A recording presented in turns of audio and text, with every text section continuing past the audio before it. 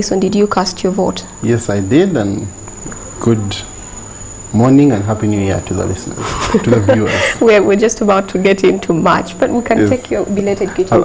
Yes. What was it like for you getting to the Tally Center? What did you find? What was it like? For me, it was a pretty smooth process. I voted from up country. I went to the polling station at around 8 o'clock. I got in the queue. I went to the front. I presented my voter slip, the voter location slip, put my thumb in the biometric machine, received a first ballot paper, cast my vote for the presidential elections, received a second ballot paper, cast my vote for the parliamentary election. Where I was voting, there were only two candidates. There was, I think, an unopposed candidate, so there were only two ballot papers, not three, like in every other polling station. Well, you make it seem like it was such a smooth process for you. It was. We're trying to keep track of areas that were a bit problematic. Where did you vote from? I voted in Chiruhura. Oh, in Chiruhura, okay. From the look of the results, I'm assuming you've looked at the 8 provisional results. Yes. And you've been keeping track from the very first to where we are now. Yes. From the look of the last results we received, what is your impression? I think it's fair to say that the NRM presidential candidate has a steady lead. He's holding a steady lead. I think that even looking through the parliamentary election race, I think the NRM also seems to be on course to dominate the 10th parliament. Okay. Well, I'm also going to assume you've been following the news, so you know what happened the FTC headquarters in Najjanankumbi yesterday. Yes. Okay. Well, the FTC officials were calling for a press briefing, and the media went there, of course. But then we had the police come in and put an end to it and say you can't hold this, and then of course Besche and Muntu were taken away at a certain point. We asked Pauline Amae last evening why they would put, a stop to this. Is there a law that allows for them to put a stop to it on the assumption that he was going to announce results from the FTC Tally Center to the media? And she wasn't very forthcoming about there being any law that would allow the police to do that. Maybe as a lawyer you could advise us. Legally, only the Electoral Commission has the power to declare the results of a presidential election. It's given this power by Article 64 of the Constitution, and I believe by Article 103 of the Constitution, and by Section 57 of the Presidential Elections Act. The Presidential Elections Act prohibits, first it empowers the Electoral Commission to declare results. And it's only the Electoral Commission, and within 48 hours, after 48 hours, the Electoral Commission lands into a lot of trouble from the close of polling. So by 4 o'clock today, constitutionally, the Electoral Commission must declare a winner of the presidential election based on the results. That's the only window that it has. Now, any other person who tries to declare formally and publicly himself as the winner of, for example, a presidential election would be usurping the constitutional and statutory powers of the Electoral Commission. Section 83 or 84, I believe, I didn't bring the law, I didn't know that question would be there, of the Presidential Elections Act says that whoever interferes with a process under which the Act has given, part of the election process, whoever interferes with that process, and then whoever interferes with it in a manner to disturb the peace, for example, commits an offense. So I think you're looking at the Constitution, the Presidential Elections Act. You see, the Electoral Commission is a 3-tier commission. Think of it like this. You have the presiding officer at a polling station. It is only that presiding officer at the polling station, after the counting, who can then announce this person is the winner. You go to the district. You cannot announce yourself at the district. It has to be the district registrar. But Elison, you're going under the assumption that the FTC officials were actually going to announce results. No. They did not say why they called the press briefing. No, Josephine, I was just answering your question. Okay. You asked me would it be wrong, that was my understanding of the question, for anyone on the assumption that someone is going to declare results. Would that be wrong? I don't think that would be lawful. The people who can declare results at the polling station are the presiding officer at the district, and then at the National Tally Center at the Electoral Commission. But even them, when they are declaring these results, it must be an open process. So, for example, at a polling center, the votes must be counted in front of all of us, and then he must declare what we all know. When it goes to the district, they are collecting all the different tally sheets. The district must declare what has already been added, what we all know. When it reaches the Electoral Commission, and so what the law does, it allows for you to have agents at all those different centers. For you to have agents, for you to have your tally sheet. So it's, for example, okay for a political party to have its tally center, to say we are getting all our tally sheets here, and then we are going to add our votes from here. But and it also helps the process, so because when the Electoral Commission should also be operating in the open. So as the Electoral Commission is declaring and announcing, other people should have their tally sheets and should be able to say, excuse me, compare notes. There is this. Okay. But the actual declarations themselves, you can't, for example, go to a polling station at the end of voting and then you say, I have now become the presiding officer and I have declared myself. Okay, well, Elison, let me just maybe then rephrase the question. The FTC did not say why they called that press conference, so we do not know if they were even intending to announce those results. Perhaps we're just going to brief us on maybe he has voted and this, you know, this is what is happening. What would then allow for the police to come in and act as they did? Okay, first of all, I agree with you to the extent that you say that the FTC were not going, we don't know what the FTC were going to do. We don't. And I cannot, for example, come here and say that what the FTC was going to do was going to be a violation of the law. That would not be proper or accurate. So yes, I agree with you. We don't know what the FTC was going to do. From a security perspective, however, the police is constitutionally mandated under the Constitution to promote, to have law and order, to prevent and detect crime. So if the police felt that they were going to commit a crime, constitutionally they have the power to prevent it. But again, that is an operational question, and it's a question which I think should be resolved between FDC and the police. I think if the police was violating their rights, it wouldn't be correct, but at the same time, if the police was thwarting an attempt at illegality, then that is something, again, that would be resolved by both parties. I don't really have all the facts on that, but those are the what I want to do is just place the facts before you as we have them and analyze them. Okay, looking at the communist era, was this not a situation that we can compare to then, where we had the thought crimes? So this is a thought crime. We think he's going to do this, so let's act this way. No, you see, there are two things in policing. You have two options. Either you wait for the crime to happen, or if you have enough intelligence, you stop it. Now, you say the communist era has thought crimes. I think I wouldn't necessarily compare it to the thought crime. I think the constitution of this country does empower the police to prevent crime.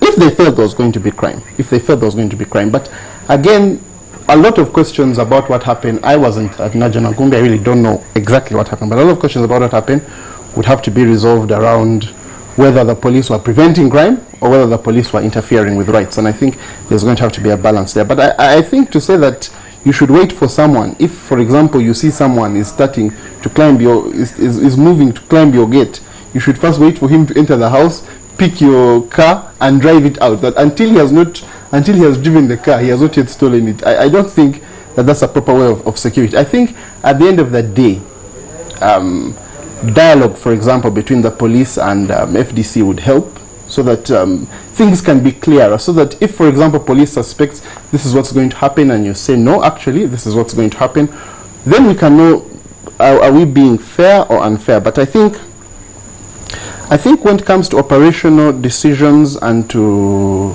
things like that, I think the best people really to answer that would be police and FDC. However, regarding the declaration of results, who can declare results of an election, that is the preserve of the Electoral Commission. And I think NTV has been telling us that since polling started. Since the beginning. They say these are provisional results. We're hearing this and that. I'm going to ask you a related question, the very last one, I promise, and only because you are a lawyer. It needs not be the last one. On this particular subject, since you have said we should leave that to the police.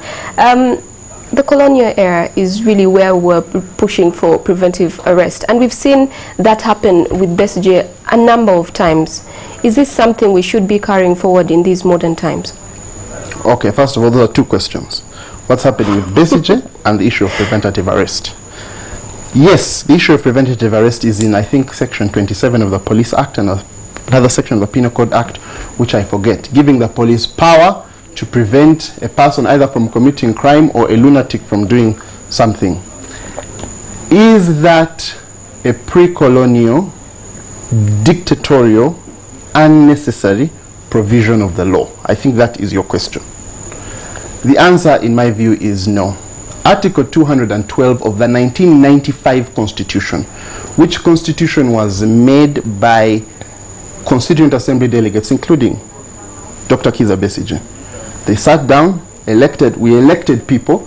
The Constitutional Commission, which was headed by retired Chief Justice Odoki, collected views. Those views were debated in the Constituent Assembly. The framers of the Constitution, who were representing the people of Uganda, enacted in that Constitution Article 212, which said that the power of the police shall include powers to prevent and detect crime. The prevention power of the police is therefore not just in Section 27 of the Police Act, but it is also in Article 212. So Article 212, you can actually say, is operationalized by Section 27. The police does have constitutional authority to prevent and detect crime, given to the police by the elected Constituent Assembly delegates, including, at the time in '94, one of the victims of preventative arrest. Now, is what's happening to Besigye correct? I think Besigye has been arrested over 49 times, and all of those times he's never been convicted, really. Yes, he's never been convicted. That is a fact. Is what's happening to Besigye Fair was the second limb of your question. I think that there is no question that Dr. Kizza Besigye is among the Ugandans who have, and not just Dr. Kizza Besigye, you and I as well, have fundamental human rights. And those fundamental human rights cannot be suspended by any person.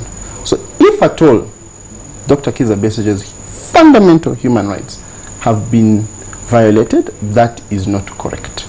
However, if the police has taken preventative action to prevent and detect crime and to promote law and order, there is a balance. There is a balance you have to make. I'll give you an example. And this is not about Dr. Besigye, and I'm not comparing Dr. Besigye to the person I'm about to mention at all.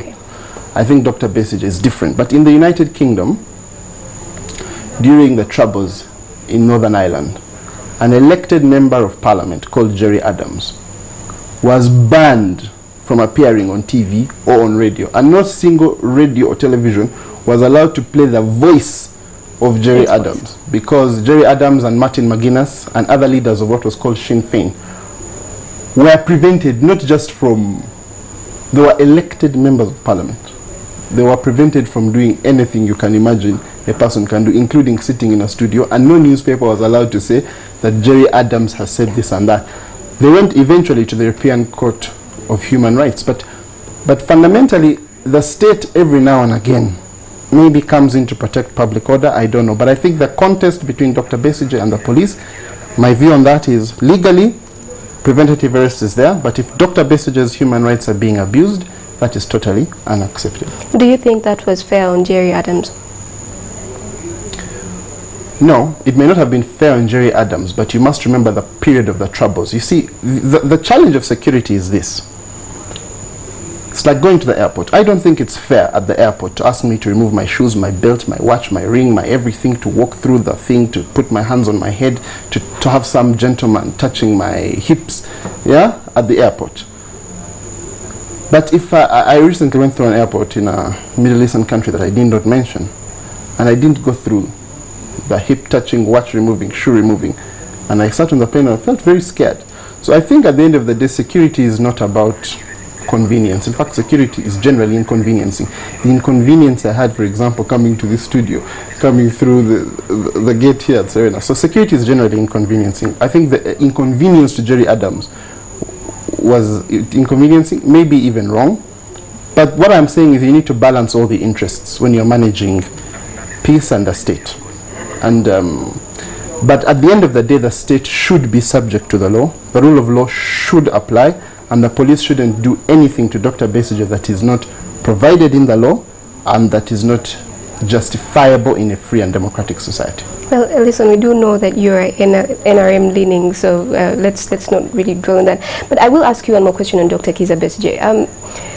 We've seen that there's been a lot of disputes about how the results are coming in, the tallying and all of that. And we've known Besigye to say before that he will not go back to court over these issues if he loses again, because he's gone to court before and the court comes up with the same thing. Yes, there were issues, but not enough issues to warrant either a repeat election or a cancellation of the results. Should we have a law that then lays it out and says this kind of mess, a mess of this magnitude would warrant a re-election, a cancellation of the votes? We do have such a law. The Presidential Elections Act. The Presidential Elections Act provides grounds on which a presidential election can be annulled. These grounds are contained in Section 59 of the Presidential Elections Act. I believe it's subsection 6, but again, I didn't know you were going to ask this question, so I didn't come with the law. The Presidential Elections Act provides circumstances. I can think of two offhand. If a presidential candidate commits a single electoral offense, and the electoral offenses are laid out in the Act, the election will be cancelled. If a presidential candidate personally, or if it is done with his knowledge, consent and approval, bribes, that is an electoral offense. And that offense by that candidate who wins an election is sufficient to cancel the election. The second thing is if there have been irregularities. The presidential candidate is not aware of these irregularities, or there is no evidence to show that the presidential candidate participated in these irregularities. The court will then say, okay, have they been there? If they have been there, under Section 59(6)(a) of the Presidential Elections Act, have they affected the result of the election in a substantial manner?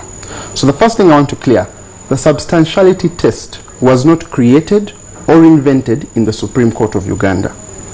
The elected representatives of the people of Uganda in their parliament passed Section 59(6)(a), setting out two tests which I can think of here. There are others, but I would need the Act.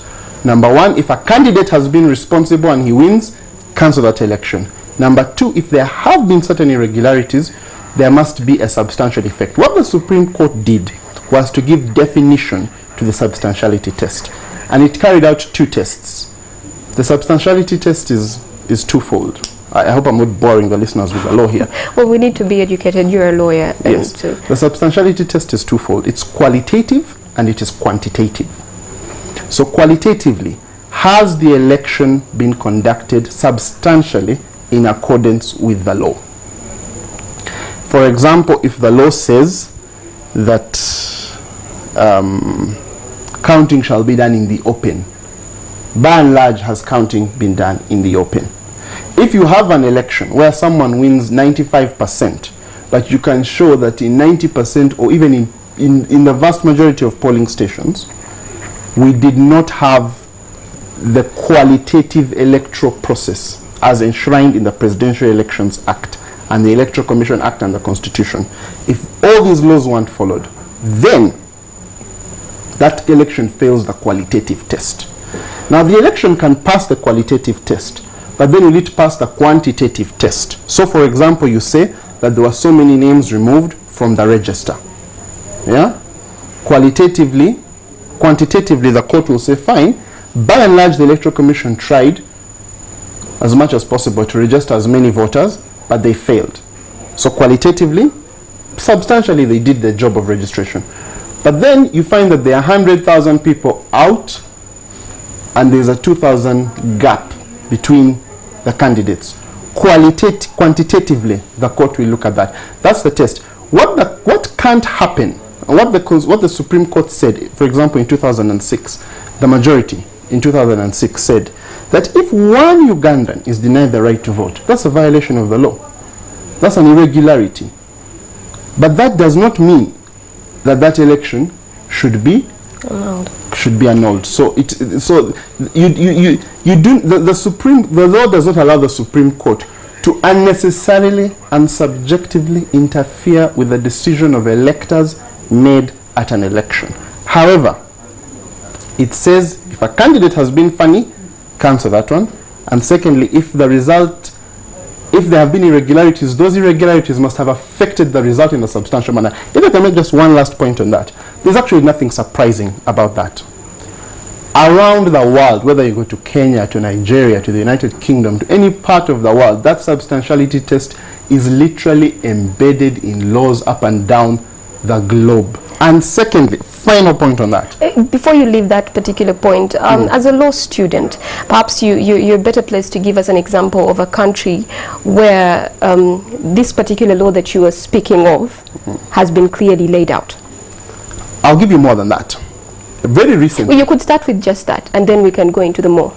Oh, we have Kenya, you have Nigeria. I think there are provisions what do those in the laws UK. say? The same, maybe not the same words, but the same principle is enshrined. And what I want to tell you better than that, retired Colonel Dr. Kiza Besigye filed a petition in the Constitutional Court challenging the provisions of Section 59(6)A of the Presidential Elections Act, which was argued by some of the finest lawyers in this land on his behalf. The Constitutional Court gave out a judgment. I would encourage anybody who is interested in these things, any student of jurisprudence, to read the judgment of Justice Lillian Chirikubinza Tibatemwa, and even that was one judgment, and then the judgment of the majority, because in her judgment she lays out dozens of jurisdictions and the provisions of the law in respect of those jurisdictions where this sort of thing happens. So it's not, there is no country in the world which says that if one person hasn't voted, you re-vote. There is always a test. There is just simply always a test. Well, Elison, could you maybe quote for us one of these rulings? I've quoted for you the decisions of the Supreme Court of Uganda in 2006, the decision of the Constitutional Court of Uganda in 2016, all of them looking at the law.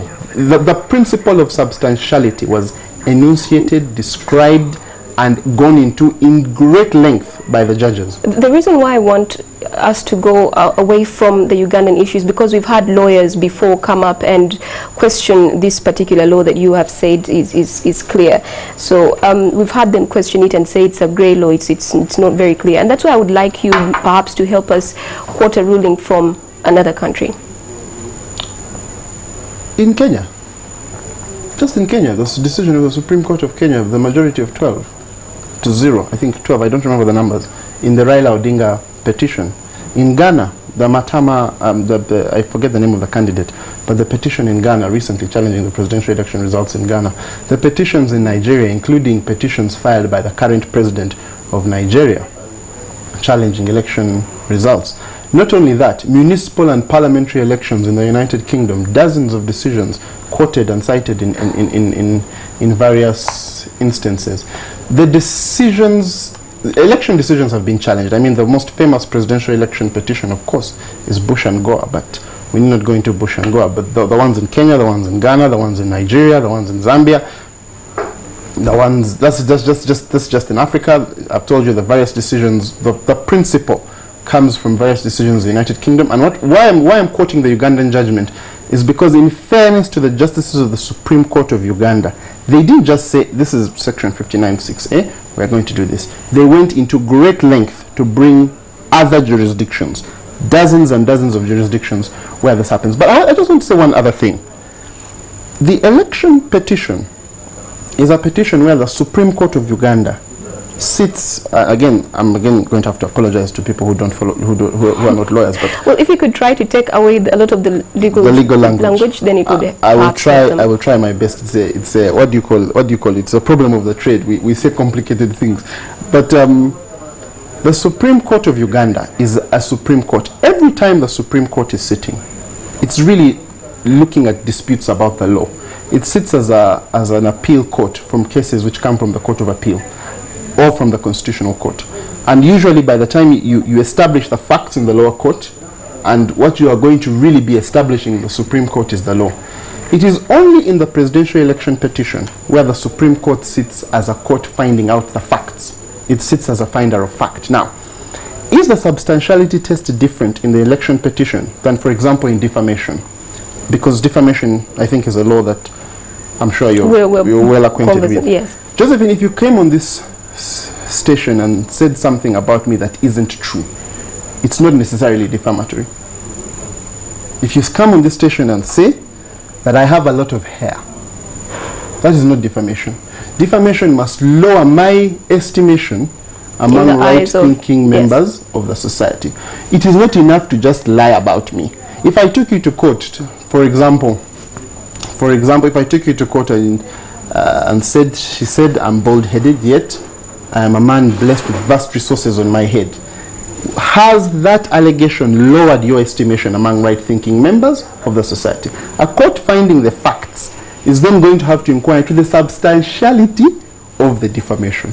In each and every case where a court is finding fact, the substantiality principle emanates through. So, for example, if you say that they said that you are a very rich man because you own a hotel, and you say, no, I don't own a hotel, I own a factory, you have not been defamed. They have lied about you. You'd be defamed if I said you were a thief and you were not. Yes, because the moment you say I'm a thief, you have lowered my estimation among right-thinking members of society. Well, Elison, just one more question in relation to this. We know that judges, they argue, they make their decisions really basing on the arguments in court from both sides. Yes. Is there a situation where should they look at external circumstances at a certain time? For example, if in this case they know that to go back to, let's say, have a re-election on this in an election, and then they know that if we have a re-election, we might have cases of violence as a result of that. A greater good. Yes. Should we have instances like that? Okay. What do they look at? I think is the first question. And the second question is, do they only look at the evidence, or should they look at external circumstances? External circumstances. Actually, in the presidential election petition, the court was very, very liberal. To even conclude that there were irregularities, the court had to bend over backwards, had to be very liberal with regard to the evidence which came in. For example, the court took some observer reports to say, okay, this observer said this, we're going to believe him, without the observer swearing an affidavit. In any other case, you'd have to have a higher standard of bringing forth the evidence. The court looked at affidavits. Someone says, I was beaten by Elison, and Elison swears an affidavit says, I didn't beat him. In any other court, they'll say you need to bring, there's an allegation, there's a denial. But for the court to have concluded that there were irregularities, they were not as strict on the evidentiary rules. So the court looks really into the broad spectrum. But does the court look at whether or not there will be chaos? I think the law provides... Or any other external circumstance. Or any other external circumstance. I think the law, fundamentally, of course, practically, there are those who say the law is what the judge says. But legally, strictly speaking legally, the court must look at the conditions for the annulment of an election which are set out in the law. The judges must not legislate from the bench. They have not been elected. Ugandans have gone through a lot of trouble to elect members of parliament. It is those people who they have entrusted with the power to legislate on their behalf. And if parliament has said these are the conditions in which an election should be annulled, the courts cannot say, okay, all the conditions have been met, but I don't want, because I think that X, Y, or Z. The Supreme Court shouldn't rule the way they voted. Okay. They should rule based on the evidence, because the moment it becomes subjective, you find people ruling the way they voted. Someone stood in the line, voted for you, you appear before him. He shouldn't rule the way he voted, or even if he didn't vote, the way he would have voted at an election. He doesn't get a second chance to cast a ballot. All right. Well, Elison, I'd like us to move on to the parliamentary elections. Yes. Have you been following them closely? I've been following them very closely. I've been following what you tell me about them. I sit on the other end of the screen and I've been seeing what you're saying. Thank you for watching NTV. What we've seen has been quite a number of young people coming in. Do you think this is good for us as a country? I think we had a very young parliament before. When? The ninth parliament. The ninth had an average age of maybe 45. I just need to be corrected on that. It was a young parliament. I think this looks like a younger parliament. I think energy levels will probably be good. Maybe... Will it make Parliament more vibrant? Will we have better decisions made when it comes to policy? I think Parliament always has that mix. It has vibrancy. It has, on occasion, very rarely of course, comedy, and then it has a lot, most of the time, of course, it has a lot of gravitas and seriousness.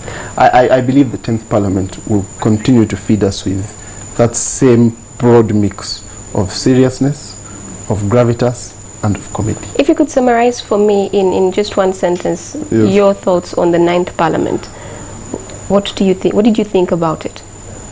I think there was room for improvement. Okay, well, like many other people think that they started off with a lot of energy. They were very vibrant, they were energetic, and you know, we thought that this would be the parliament that would, you know, change the way things were. But by the end, they seemed to have, we don't know what happened. Do you think the same could play out with the 10th Parliament? Like you've said, it looks like a much younger parliament than the previous one. Than the one we have right now. In terms of vibrancy, of course, certain things happen in a parliament. I mean, in the first 2 years of a parliament, you have a lot of new people establishing themselves and coming in.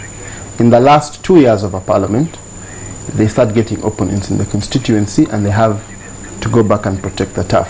I think that trend of parliaments across will continue to remain in the 10th Parliament. But I think what we need to understand about parliament is we do not just want our MPs vibrant. We want them better informed. We want them better educated. Parliament shares power. It is Parliament governs. By better educated, I would like to ask you this. But we could also look at the better educated, the idea that the MPs that are going in, they come and they don't really know much about, you know, what's happening in there. They go change their minds, you know, today it's one decision, the next it's another. If they are called maybe by the president, they come back and they've changed the decision that they had already made. But we're going to have that discussion. I'd like to head on to Patrick Kamara, who is standing by waiting to give us an update. Patrick. Thank you very much, Josephine Karuhanga, and thank you very much, Elison. What we've seen is very exciting. And Elison, talking about new members of parliament who are coming in, I mean, it's going to be very exciting considering people like Simeo Subuga, who has just come in, people like Judith Nabakova, Judith Bavirie, Kato Lubwama. You take away Ken Luchams, you bring Kato Lubwama. And I mean, it's going to be very exciting on that angle. And of course, the people of Uganda have shown exit to the long-standing MPs. This has been like a political hurricane. If you see what has happened in Western Uganda and in Northern Uganda, long-time serving ministers have gone. You know, Energy Minister Maloney gone. You know, people like Major General Kahindo Tafire, he's a Bush war hero, gone. Even though now it's being disputed that Dr. Crispus Kiyonga probably he's not gone or gone. We are yet to know, but at least the provisional results shown that he's gone. He had issues. Sorry, he's gone? No, I said he had issues. He had issues, yeah. You see, well, there are those who are bouncing back a little bit and after meeting and stuff like that. But I think the people of Uganda have spoken and unequivocally about their leaders. It appears to me that whereas President Museveni was able, according to the numbers, to show us that he's still at 6-1, maybe he speaks the language they understand, and his political characteristics is not infectious to the other politicians in his group. But let's just try to look at what is happening. I'm going to put you on the wall so that I show you the numbers. And this is what is happening. For example, if you go to Abed Bwanika, Abed Bwanika has 70,708. These are results, by the way, from 21,254 polling stations. And this is according to 8th provisional results that were released by the chairperson of the Electoral Commission. So that's where Dr. Abed Bwanika stands. And by the way, Dr. Abed Bwanika is closing in on Honorable John Patrick Amama Mbabazi. And if this was a Premier League kind of football, this is what you would say, that Amama Mbabazi and Bwanika Benon Biraro are in a relegation dogfight. You know, so many months ahead before even the close of the season. So Amama Mbabazi is 112,071. This also from 21,254 polling stations that have been tallied. And Professor Vanessa Bariamureba, who is an independent candidate, has 931,000, representing 0.50% 0.58% of the votes. And by the way, Amama Mbabazi's percentage is 1.50, while Abed Bwaneka's percentage is 0.95%. And if we move on, we'll see that Major General Benin Buta Biraro is of the farmers part of Uganda, has polled 20,553 votes, and that is representing 0.28%. 0.28%. And all these contenders, apart from Dr. Besigye and President Museveni, they don't even make a total of 4% so far.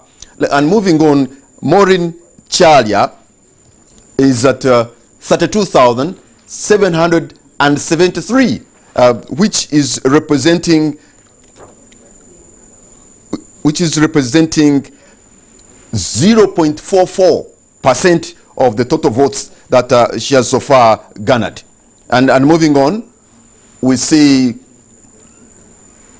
Dr. Kizza Besigye of the Forum for Democratic Change, who is coming close second to President Museveni with 2,603,880, which is representing 34.94.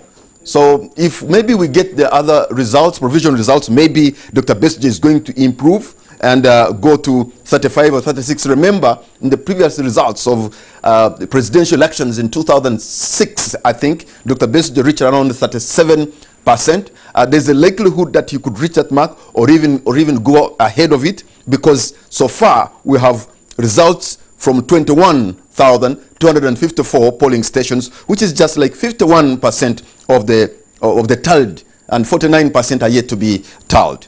We have Joseph Mabirizi with 19,661 votes, which is 0.26% of the votes that he has so far garnered. So it is just a two-horse race between President Yoweri Museveni and Dr. Kizza Besigye, and these have come from 51% of the tallied polling stations. 49 are yet to, and if by the end of the day, because the Electoral Commission has 48 hours within which to announce the winner, and by 4 p.m. we should be getting the winner of this presidential race. But things are likely to change. Is President Museveni going to go beyond 61 or come to 59? That we are yet to see, but indications are that Dr. Besigye has been increasing his numbers and Museveni is staying at 61. But of course, the remaining 49% polling stations which are yet to bring in their results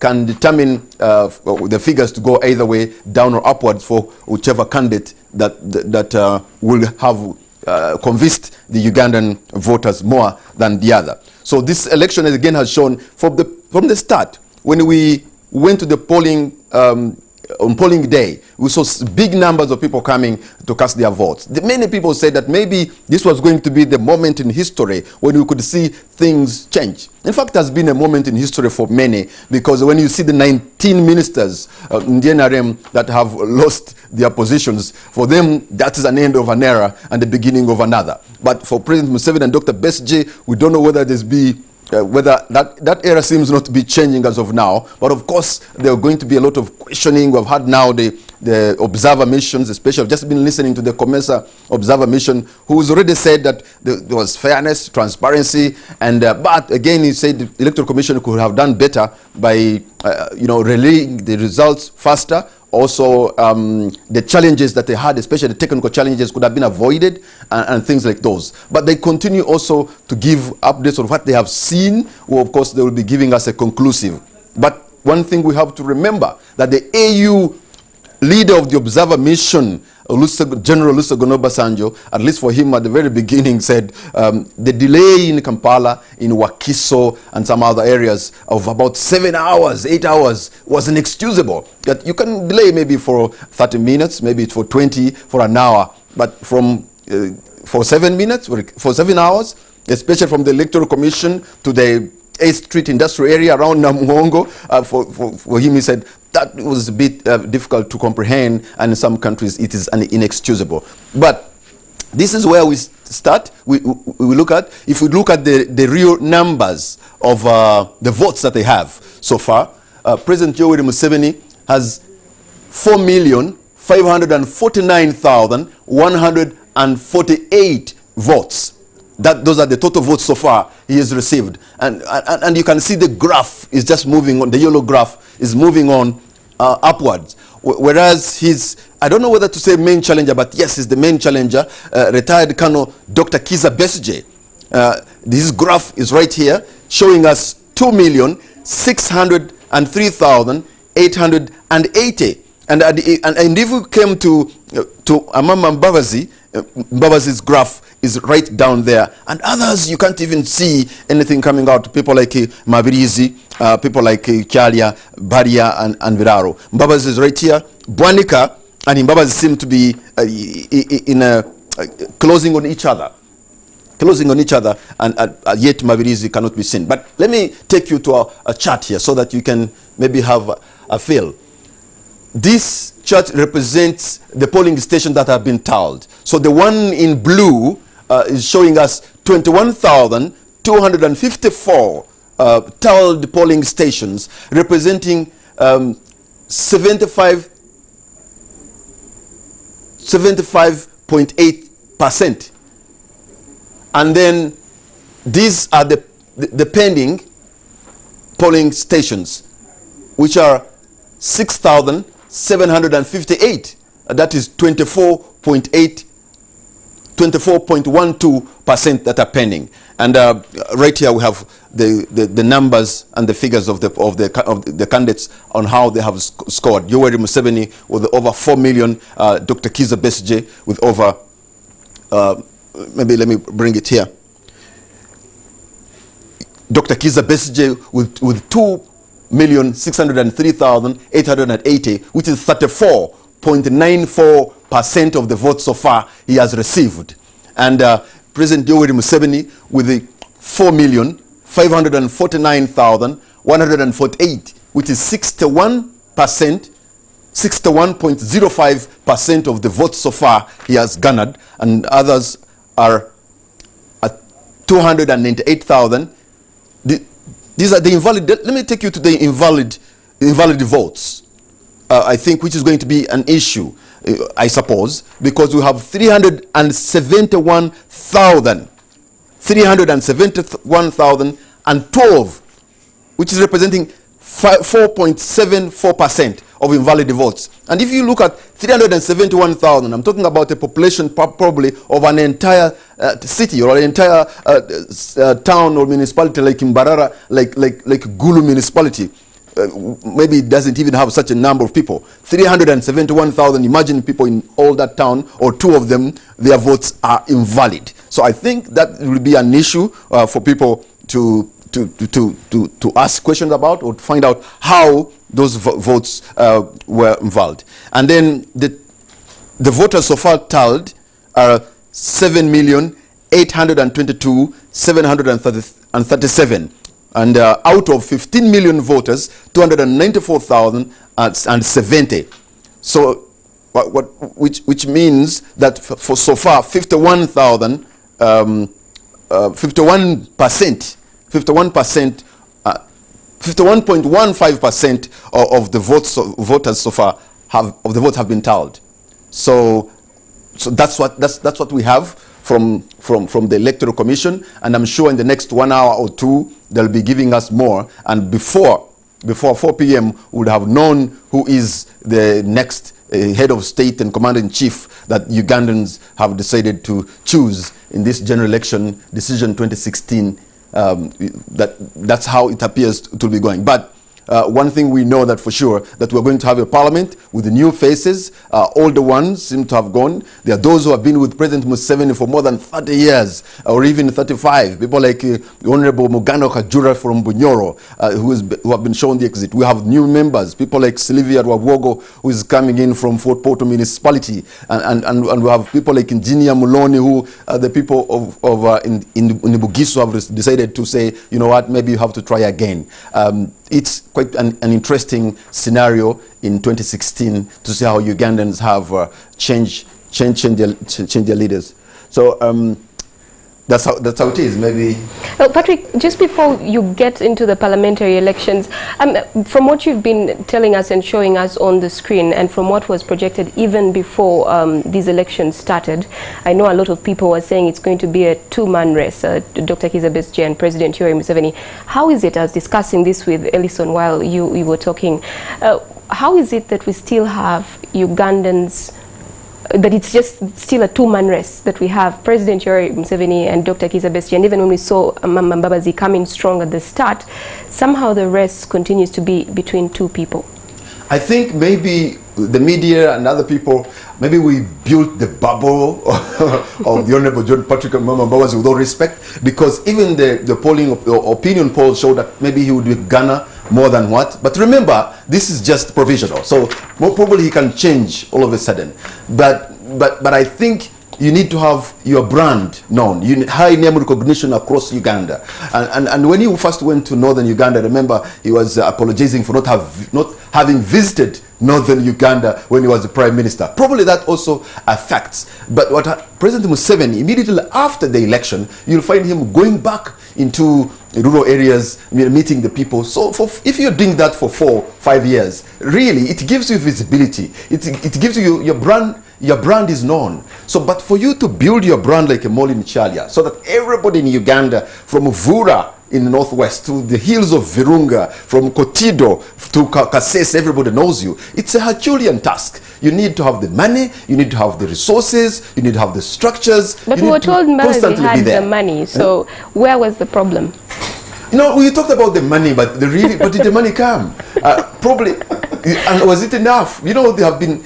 They say that he was projected as a man with a lot of money, but probably that was not true. Probably we could have goofed for whoever said so, and probably that was his rivals who wanted to show him as a man of money, and yet the money was not going to be there, and then he looks bad. So I think many people, I'm sure now, have to eat their humble pie on what they said earlier, because things have changed. Well, Elison, could you share with us what your thoughts are, that this is still a two-man race, how many years, elections later?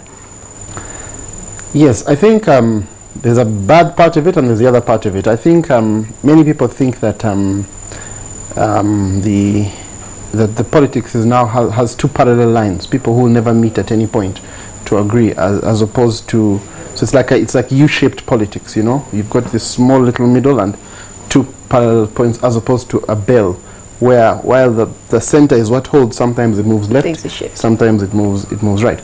But the other hand is, I think, the big challenge that Honorable Mbabazi faced, and that we are going to see many people face for time to come, is you really need the support of an organization.